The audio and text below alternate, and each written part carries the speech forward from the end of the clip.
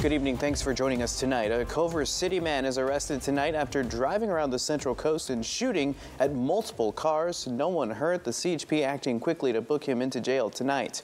It started with a pair of shootings, one at Highway 101 and 146 in the Soledad area, then a second shooting at Highway 1 and Monterey Beach. Some cars were hit in both incidents, but the CHP says no people were injured. The first shooting was at 2:30 this morning, the second one around 6 a.m.